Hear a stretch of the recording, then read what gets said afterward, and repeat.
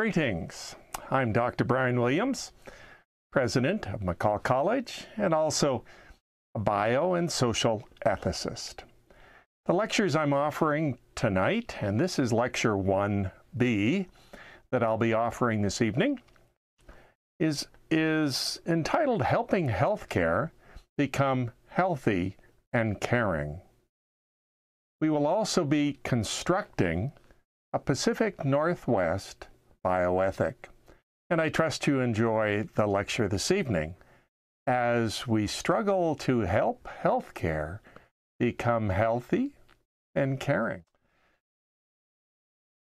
The course outcomes that we'll be wanting to accomplish for our time together, and this will be probably an 8-lecture series, and so it's approximately 8 hours worth of material. We're now in that second hour, lecture 1B. The course outcome is to introduce deep truth and to assess complex thought. We'll be wanting to introduce bioethics and its role in society. We'll want to recognize that moral principles are often symmetrical. Moral principles are often symmetrical. Current bioethics uses 4 principles, which I'll define to be 4 static principles, and I'll want to improve what we have with 4 dynamic principles able to oscillate in crisis. So we're going to go from 4 static principles to 4 dynamic principles able to oscillate in crisis. We'll be introducing the seeds of a new political theory, and we'll be working towards holistic unity via symmetrical principles in dynamic tension. And the whole point of what we're trying to work on is we want to be able to see pathways to solutions for major social problems. I'm glad you're with me.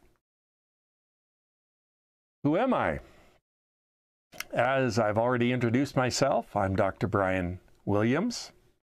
I have a PhD from University of Southern California, and that's in social ethics with an emphasis in bioethics.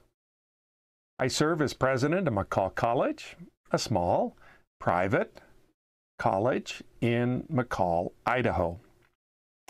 I serve as an associate professor in social and bioethics and healthcare. My wife, Lynette, is an artist, and she has an academy called We Da Vinci Academy, and she also has her own art studio. We have 3 boys: Ian, who's CEO of Idaho Shirt Company; Austin, who has a company called Adventure Weddings. He's in Meridian, Idaho. And Lincoln, who's here in McCall, and he works for Albertsons. We have a wonderful family. A little more about myself. I have a heart for the working families in McCall. Our family is one of the largest providers of affordable single-family housing in McCall. I've served as founder of McCallCollege and also the West Central Mountains Leadership Academy. And those are the 2 primary emphases that we've had since we arrived in McCall about 11 years ago. McCallCollege focuses on the GED to give students a fresh start and an opportunity to restart their education. We also emphasize culinary arts with an apprenticeship in our local restaurants. And we have computer science with an emphasis in Python. And so if any of those are interesting to you, we'd love to hear from you. I like to define my life as a life in symmetry, symmetrical life and practice. My academic focus is seeking wholeness by helping the parts fit well. I try and help students understand the holistic symmetrical structure of moral development, leading to excellence. And my work is built on the shoulders of giants. And the giants that I often refer to are Aristotle and his doctrine of the mean, or the golden mean, as we see in his Ethics. I build my work on St. Thomas Aquinas and his Summa Theologia, on faith and reason. I build my work on John Wesley's Via Media. And that particular excellence is built on the pathway between the Catholic community and the Protestant community. And during Wesley's time, trying to find a Via Media was a real challenge. I also look to the Pacific Rim, and there I have enjoyed studying Taoisms, yin and yang, and you see that symbol in your top corner. I try and be holistic, so I not only look at the parts, but I look at the whole. And holistic understanding means seeking unity by appreciating the parts. And please note that I prefer to spell the word with the W. When you evaluate the spelling of that word holistic, it's usually spelled starting with an H. But for this work, I will be adding the W to see the holistic nature of the word itself. So holistic is seeking unity by appreciating the parts. Symmetry is the correspondence of opposite sides of a median plane. And if you look at that symbol, you'll see that there are opposing sides, but they're corresponding. And you can draw a plane down that particular symbol, and you'll see how it functions on both sides. And the yin-yang isn't the greatest example of symmetry, mainly because it's got those interesting dots in the middle. But there's other examples I'll try and use later on to show symmetry as well. You can also say that yin and yang is complementary, and there'll be times I'll use that word as well. And the complementary nature is also a feature of the work. But I prefer holistic symmetry as the definition of my work. My work draws from biology, and I have my undergraduate degree is in biology, and my graduate work has also been in genetics. So I draw from biology and genetics, with our bodies being symmetrical yet opposite, bonding for life. I draw from math with symmetrical shapes, building the universe. I draw on physics with light being a particle with mass and a wave with no mass. We'll come back to that, as that's Einstein and Bohr's deep truth. I draw on faith, where in Christianity there is that particular edict from Jesus to love your enemy. And I also have my own sayings. A truth claim that is opposite to another claim, yet they both might be true. If so, that's a deep truth, holistic morality. Let's examine our pathway of exploring bioethics. And by that exploration, our goal will be to improve healthcare, and by improving healthcare, we'll be able to improve society. Here are some of the questions that we'll be asking. And bioethics might be new to some of you, and we'll certainly be often working our terms. And so we can even begin with bioethics, and we'll probably come back to that. But bio means life, and ethics means the study of morality. And so we'll be studying life and the moral claims of life. Again, I'll keep reviewing the key words so that you have an understanding of what's happening with those words. But we're going to have some key questions that we're going to try and answer. And so our first week, and this is our lecture 1 and 1A and 1B, tonight's 1B, we'll be answering the questions, what is moral symmetry? What is bioethics? What are bioethics as 4 virtues? And why does one of those virtues, autonomy, why does its failure during the pandemic an important starting point for understanding the principles and the weaknesses of those principles? And so that will be our first week. Our second week, we'll be asking, how does bioethics work? We'll be introducing bioethics analysis, and we'll have an example of the God Committee and kidney dialysis. For the third week, and again, each one of these will be broken up into 2 lectures, A and B, for YouTube and our YouTube audience. So week 3, we'll ask the question, how do we build a vibrant bioethics community in Idaho? We'll ask the question, bioethics is social and therefore political. That was more a statement than a question. But we will ask the question, what is a better political theory? And finally, on week 4, A and B, we'll ask the questions, how can we make our healthcare healthy and caring?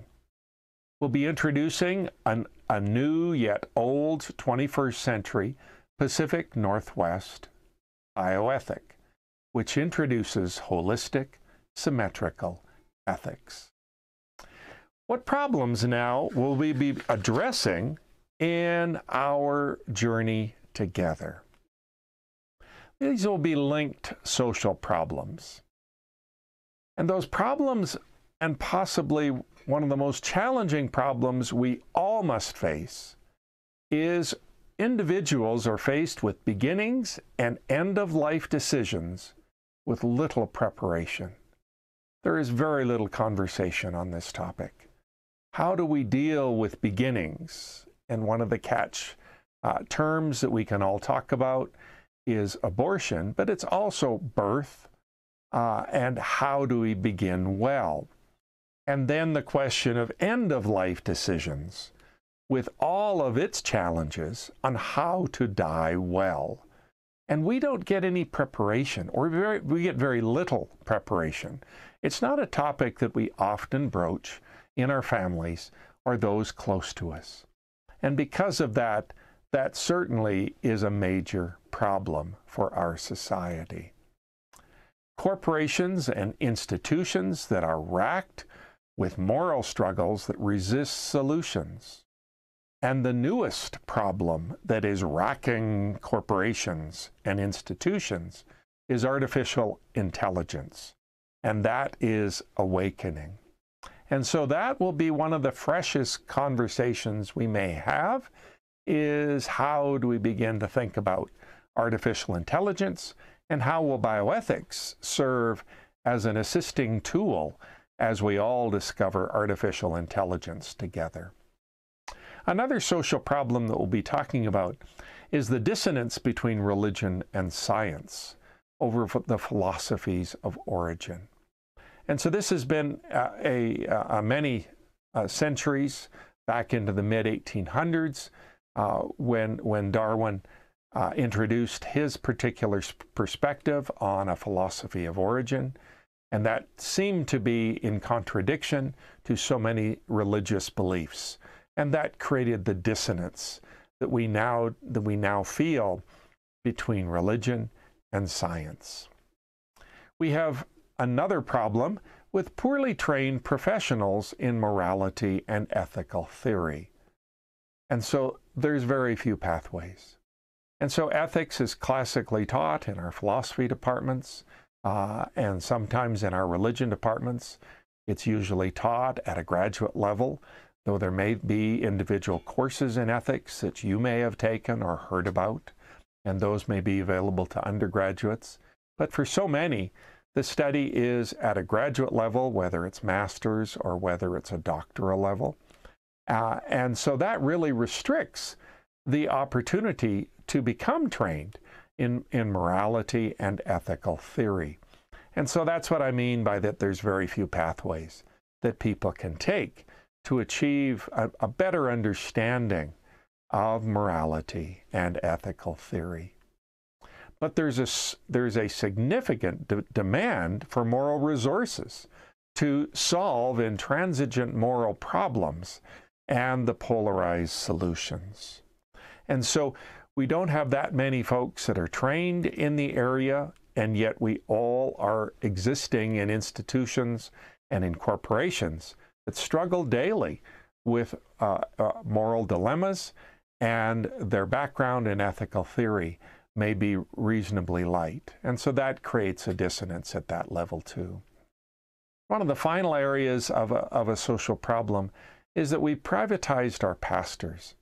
And what that means is that our pastoral community used to be a leading voice within the addressing of social problems in our society. But as we've moved out of the 1960s and for the last 50 years, pastors have moved into the more privatized spaces of their churches. Our priests have typically done a better job of being in the community, but they too have been reasonably sequestered into their parishes. Our African American pastors have typically done a much better job of staying within the society and addressing social problems. And so we look to their voice often as a public voice into social problems. But for the majority of pastors, I would argue, they become privatized. And certainly the major problem that we'll be dealing with throughout our lectures is poor, expensive health care. We've all seen those reports about how the health care that we have within the American context is not that good compared to so many around the world.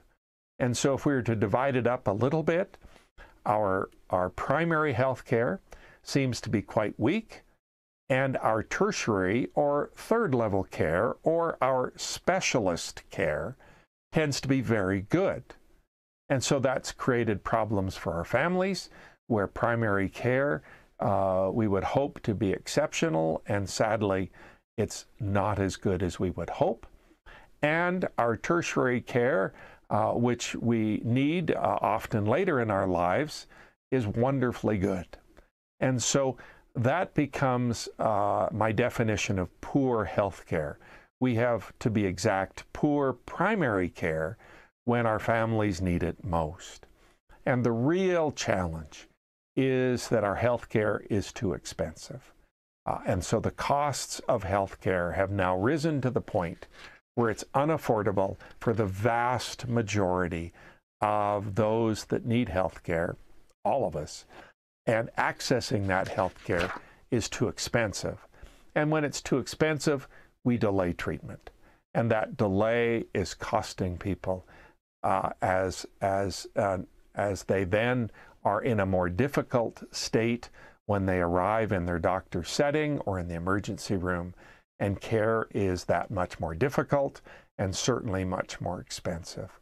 And so the expense of health care must be addressed for us to come to the point of seeing that we have better health care. And so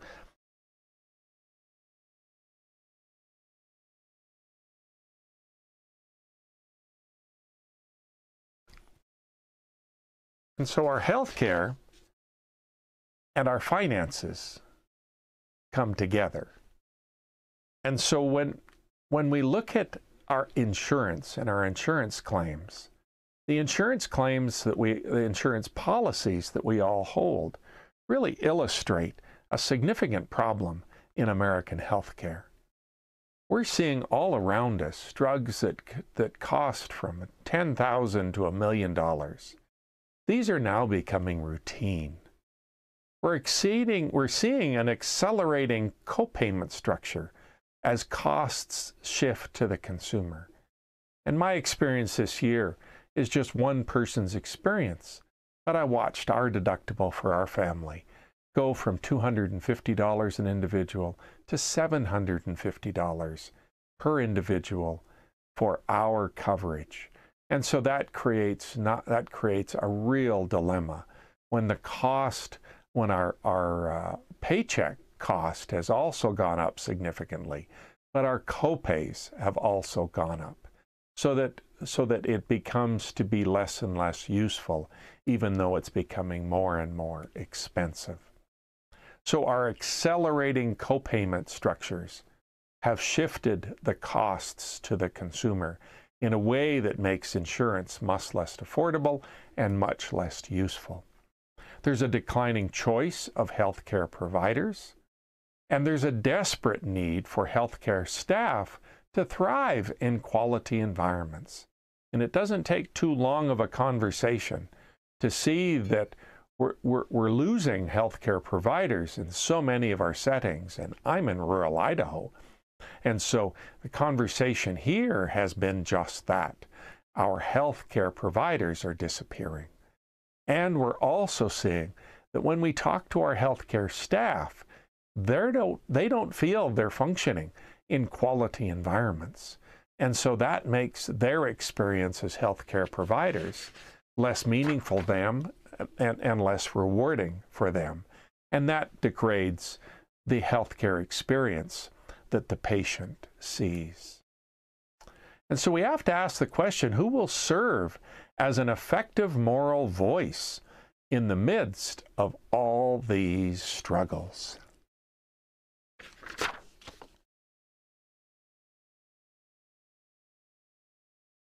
As we age, we become ill. And the last 6 months of each and every one of our lives, when we will consume the vast proportion of the healthcare dollars that we have available to us. What will happen when the cost of pharmaceuticals is $10,000 for you? What will happen when hospitalization is $200,000 or $300,000 for those last 6 months of our lives? How many estates will be able to handle that without emptying those estates for the future use of the families?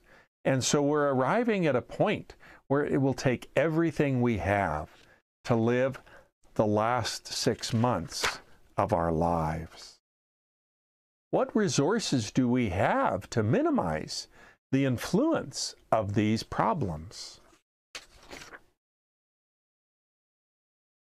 How do we prepare to solve these coming problems? And maybe the most important question is who?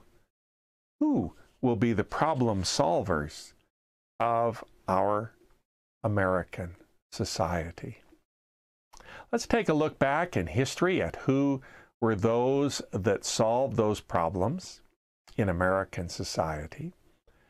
As we've mentioned briefly, the challenge of being in ministry and its privatized form that it's taking. Historically, ministry was the leading profession with emphasis on the human condition. And for those giants that we stood on for their shoulders, we often stood on the shoulders of Luther with the Protestant Reformation, of Calvin with his important role in the development of America and the American context, of Wesley and his development of Methodism, and the importance of Methodism on the development of hospitals, and Aquinas for our Catholic community, as he remains the leading voice in their understanding of the human condition. So those four names were seminal in their problem solving in American society, and many of them were beginning in the 12th century and leading up all the way to the 17th century. By the time we got into the 18th century, law overtook ministry with emphasis on human rights. And again, we see Calvin as his work as a lawyer, as well as a theologian, was important in shaping how the law could solve problems. But John Locke was crucial to the development of the Constitution and was read by those who were framing the Constitution. And so Locke's involvement in law was very important in helping to make it a valuable contribution in problem solving for American society. As we came into the 19th century, we began to see that medicine and science overtook law with an emphasis on human need. And we've already mentioned Charles Darwin in the late 1800s, but we also must mention Mendel with his influence on genetics. And both of those proved to be important discoveries that helped shape the worldview of so many on how medicine and science could be helpful in helping us solve problems as humanity encountered them. In the late 20th century, computer science has made a significant inroad on problem solving. And when it's paired with business, it now becomes dominant. And we're seeing that in artificial intelligence with its dominating role in how we're going to solve problems as we type in our prompts, and artificial intelligence gives us a vast array of possible solutions. And so that emphasis on computer science has done an amazing amount of work as we interconnect as human beings. And we call it social media, but it really is the improved social connection that has allowed humans to connect and to participate in social problems with new tools. And the two names that are often mentioned are Bill Gates with Microsoft and Steve Jobs with Apple. And those two companies remain today to be dominating forces in helping us solve social problems. As we're now in the midst of the 21st century, we must ask who will protect the human condition in complex settings. Society's technical needs have often been dealt with by the various voices we have just outlined. When we have a problem in the scientific area now, we have to ask who will help us. Because what we're being required to do is to rethink constantly our ethical and theological positions. Scientific advances are reshaping human identity, a force driven by genetics and Mendel, AI, and medicine. And so scientific advances constantly gives us problems that we have to begin to re-examine and come up with solutions that are meaningful to most people. The intent of the profession of bioethics is to explore worldviews to help us see and integrate complexity. We need a worldview that allows us to see things differently. I simply call it a pair of glasses. And so what bioethics does is gives us a pair of glasses that we can see the world differently. And it allows us, when we get in the midst of complex problems, to integrate that complexity in a helpful way that allows us to approach solutions meaningfully. Bioethics helps us by giving us principles that will help us decide.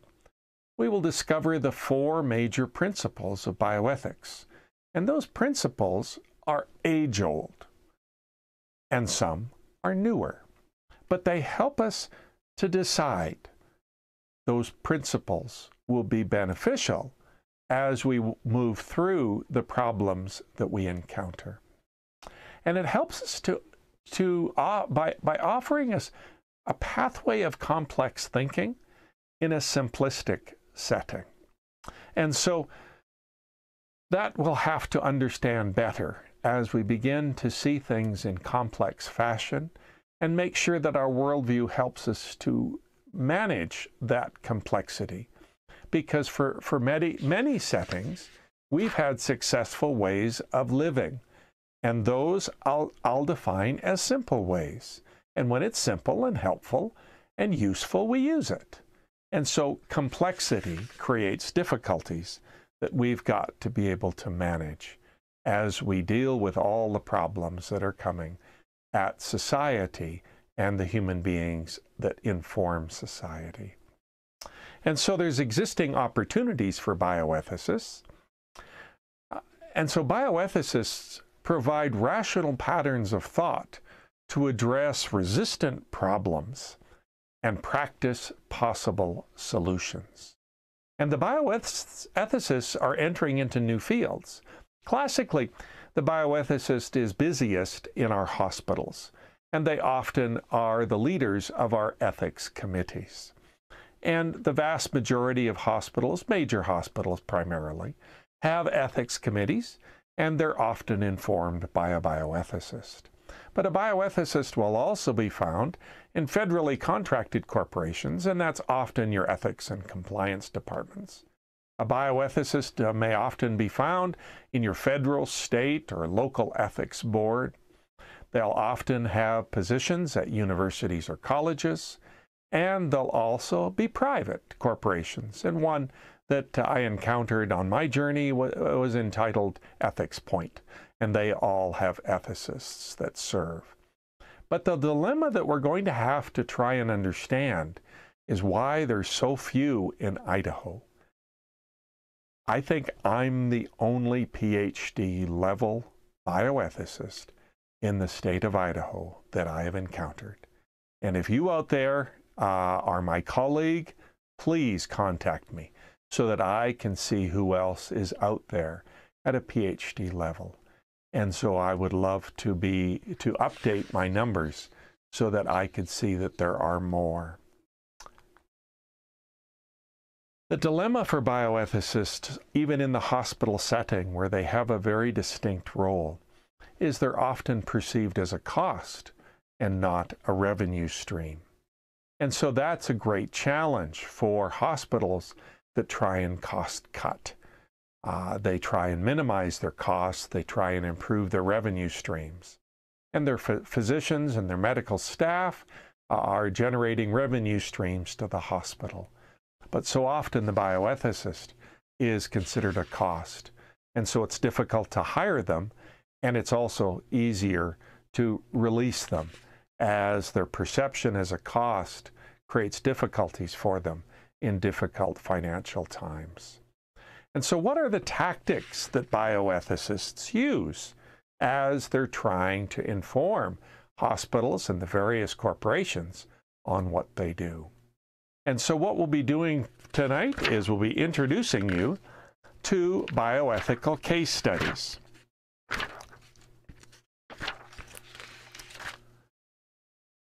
And so we'll be inviting you to do that together. And our case studies will be located on the ethics.center. And so if you were to go to your browser and you were to type in ethics, center, and hit enter, that will take you to the ethics center that's supported by McCallCollege. And you will be able to find the bioethical cases that will be needed for you to continue. As well, there'll be other material available from the Ethics Center for reading and for working through the various areas. But bioethicists use bioethical case studies to do their work. They practice tough situations in safe settings. And so these case studies will help individuals to sense their own individual intuitions, to forecast the consequences of those intuitions, to broaden their recognition of those involved, to develop conceptions of foundational principles, and to integrate complexity to forge solutions. And so the case that we'll be introducing to you is on the Ethics Center, and I'd like to introduce you to your first case. And so for next week, and I'll have to update these numbers, but for our first case study, and this will be for our second group of lectures that I'm calling week 2, even though our YouTube lectures will be developed a little different way. And so I'll try and resolve this as quickly as I can. But our first case study is an innovative vaccine. You are an RN on an oncology ward of a major urban hospital. You have just finished reading a paper on a successful vaccine for metastatic breast cancer. The vaccine uses an individual's own tumor-fighting immune cells for treatment.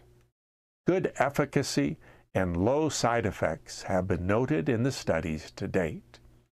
The hospital has been able to acquire 2 doses of the vaccine. More doses are 6 months away. There are 20 patients with this cancer in your setting who could benefit from the vaccine. The oncologist has ordered the doses to be given to the youngest patient and another who is clearly financially well off. Both have insurance. You have a friend with no insurance who is excluded. You, as an RN of your hospital, have asked for an ethics committee consult. What will you say at the meeting? And so I'd like for you to begin practicing tough decisions. You'll find a worksheet available on the Ethics Center that you'll be able to use to develop your response when you deal with the ethics committee. The first thing I like to encourage people to do is just allow their instinct to be documented.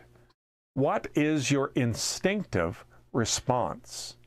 What shapes your decision? And so you are already thinking about how you want to respond. You have a friend. Your instinct will undoubtedly be shaped by your friend and what the oncologist has already prescribed or defined.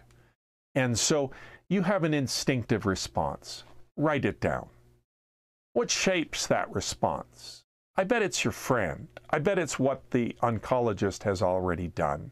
I bet it's your own background in oncology.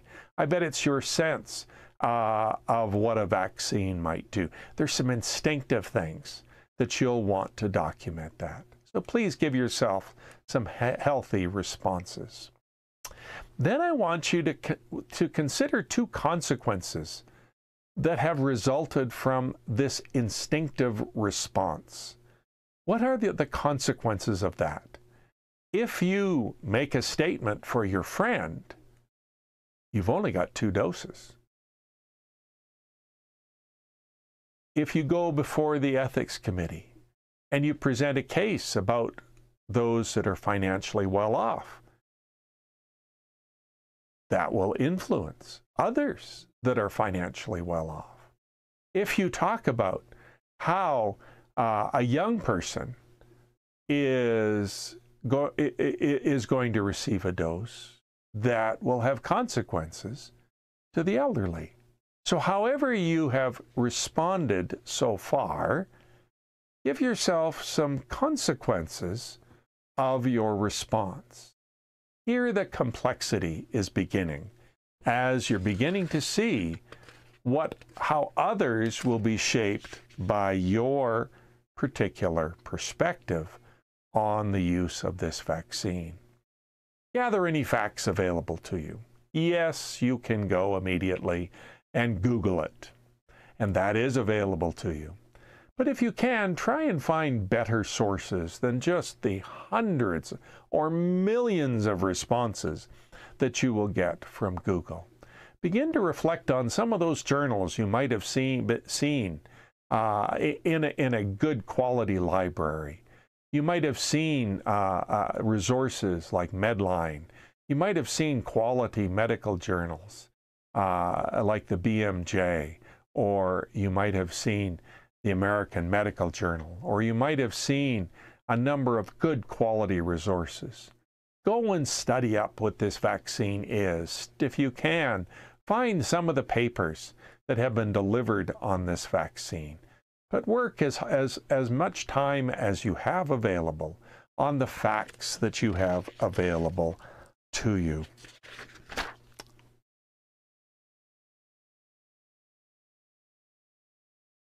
Then I'd like for you to do a listing of all of your primary characters. Who are they? Obviously, you're a part of the story. Obviously, we've already talked that you have a friend in need. We've already talked about the 2 people that will receive this vaccine. But there's more. Try and do a complete list. And what I like to do as a sociologist is I begin with the individual and then I move out as far as I can imagine is useful. And so it's like when you throw a rock in a pond. There's where the rock lands, but there's instantly the waves that are moving out from where the rock hit the water. And there's many rings as it moves out. In every ethical dilemma, there are many rings of those that are involved. I'd like for you to move through and try and identify as many as you can so that we can see how these responses impact each individual. I'd like for you to frame one key ethical issue. This might be the hardest part of this assignment. I'd like for you to frame one key issue that you think is the most important as a competing claim between 2 parties. Should the first party do something, or should the second party do something else? And often as we enter into these kinds of dilemmas, we begin to see that there's clearly there's 3 individuals that I can think of.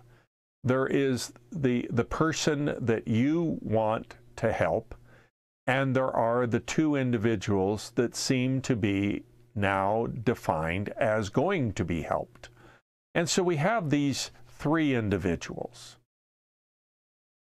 But as we think about it, is there something else? Is there someone else? Are there groups of people that we should assess better? Should we assess those that are youngest and think about age as we assess youngest to oldest? Should we assess our age differently? Should we assess our financial access to health care differently? Do the poor deserve a seat at the table? Do the rich have a more important role that they play? Should there be a way of assessing their talents and gifts of these individuals to see what makes them defined as the 2 that are available? And so there's many ways that we can begin, but I'd like for you to think of one that's important to you. Think about that one key issue. Should the first party do something, or should the second party do something? And so I'd like for you to frame one key issue that you can reflect on. And then I'd like for you to be thoughtful on what are the specific tensions, principles, or rights that are in tension. Clearly, we've already discovered some that are clearly in tension. And often in healthcare, we see that challenge between the young receiving care and the old receiving care, or the young not receiving care and the old receiving or not receiving care. So there's a clear tension there on age. And how do we treat people based on their age? We also see financial issues are often in tension. How do the poor get treated in healthcare? How do the wealthy get treated in healthcare? And so that's a clear tension that we've really basically begun to explore that often erupts in healthcare. And there's others that we've already begun. But I'd like for you to think about that. What principles, and again, we haven't exposed you to the principles of bioethics, but what principles? And again, if you go back to the beginning, let's do an easy one that we'll be talking about next time. And that's beneficence, or doing good. How do we do well for others in a healthcare setting?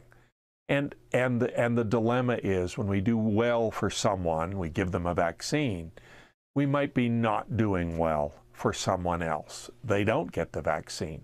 So beneficence, we're going to talk about next week or in future lectures.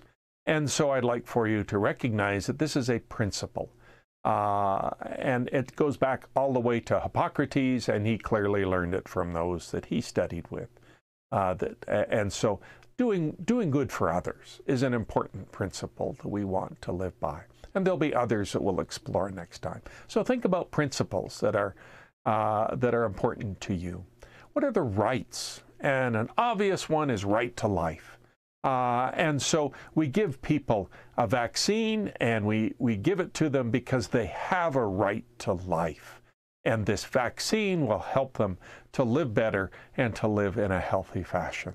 And so the right to life is one right. But there's lots of rights. Can you think of any other rights? And what tensions are created as we begin to think about the rights?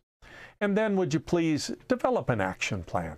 What would you like to do? How do you think this solution could be solved? And what can we do to make the best possible result? And so give us an action plan of your thinking. To help you in the development of this, I'd like to go back to the earliest days of bioethics in America. And we go back to 1962. And there was a Life story. The magazine, some of you may have seen, of Life, was a wonderful resource almost for the entire country, widely read across the country. Wonderful pictures that helped us to understand issues. And so there was a Life story in 1962 of a group of people who were assembled to select participants for the first kidney dialysis machine. And so these people are documented to struggle, as you're now already struggling, to try and come up with a reasonable result. And they had to select the few available slots for kidney dialysis. There was only one machine, or there was a limited number of machines. There was a broad amount of patients, and this was in Seattle. So there were lots of patients that came to their clinics in need of support for kidney disease, and the first dialysis machine had been discovered. This story is a significant part of the development of the field of bioethics. And what I'd like for you to do, again, is to go to ethics.center, and you will discover there a link to take you to the case study and the reading that's associated with the case study. And so if you would discover those and read that material, I would prefer it, if you could, to read this before you did the case study.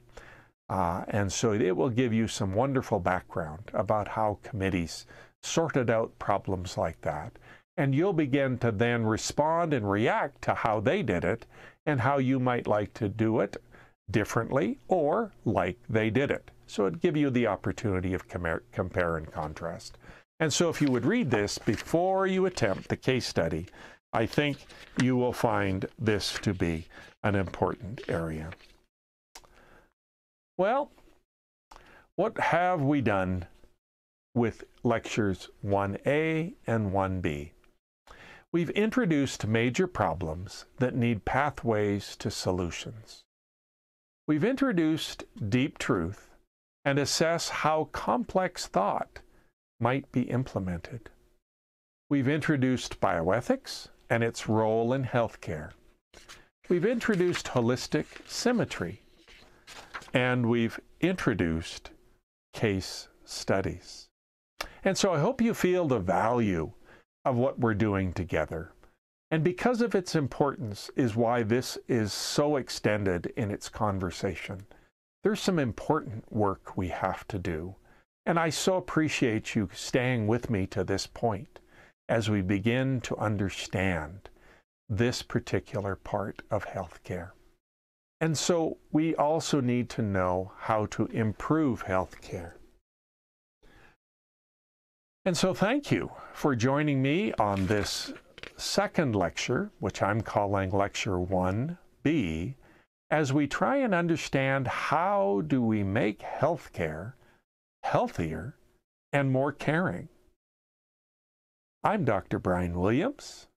I thank you for staying with us. I look forward to our future lectures as we begin to understand and explore how bioethics can be a tool for making healthcare better.